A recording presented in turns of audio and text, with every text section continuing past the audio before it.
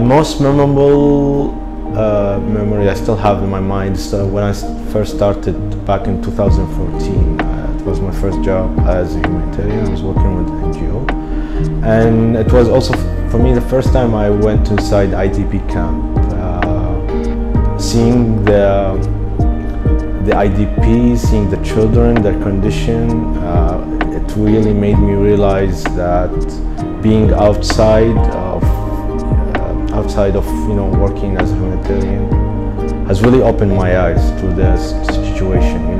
Previously you only see it in the news, and you'll get some kind of sympathy, but not really until you see it for your own.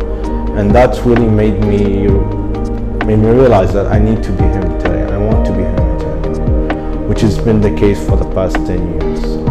I would say it was the first. 2014 when the conflict occurred, it was very, I would say, nearly impossible for people to survive it. But somehow people manage, people thrive, and I'm still working as a humanitarian.